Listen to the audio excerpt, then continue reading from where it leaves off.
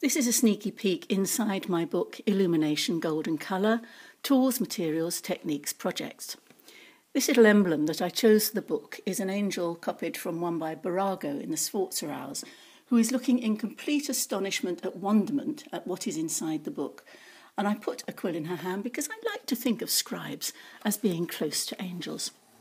We start with a foreword by my good friend and colleague, Professor Michelle Brown, and then go into a quick overview in terms of how medieval manuscripts are made, including this wonderful photograph by Alan Cole from the Museum of Writing in London, and then get into tools and materials. And every time there is something to do, like this, which is curing quills, or like this, which is cutting quills, it's on this pale peach background to give an indication that these are, here is cutting a bamboo pen. These are instruction boxes, how to set up a sloping board.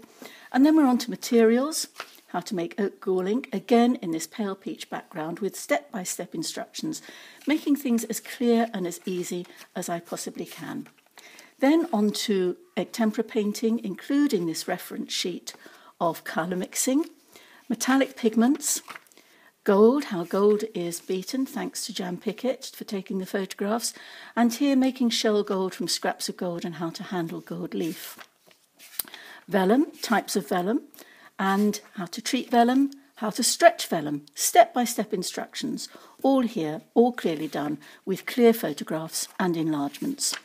Onto paper, paper sizes, adhesives to use with gold, how to make them, how to make gesso, including how to slate plaster, reconstituting gesso, and here again step-by-step instructions into how to use gesso. Then projects, simple cards, something that even children can do. Little books, making the cards like these, very, very easy to do, and then key alphabets that you can use, capital letters with some flourishes, and again on the pale peach background so that you know it's a reference. And these are the application card for the letters. Into simple projects, one which is a good one to use for a birthday, another one, or a piece on vellum, and into then actually creating a medieval miniature like this. And the processes apply to letters or other animals. And again, we have here step-by-step instructions, what to do at each stage to finish up with something like this. Much more detailed, much more background here, and each stage is referenced by a photograph so you can see where you're up to.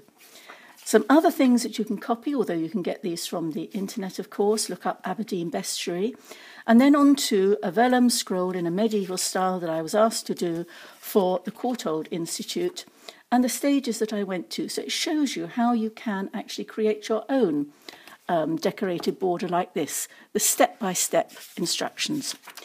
It ends on a closer look at pigments, the medieval pigments, where they came from, including, for example, dragon's blood here, thought to be from dragons. And the book is available from me, in which case you get a nice decorated envelope and your name written inside if you wish. If you prefer to pay by PayPal or by credit or debit card, then go to the website of Cornelison because they take that and I don't.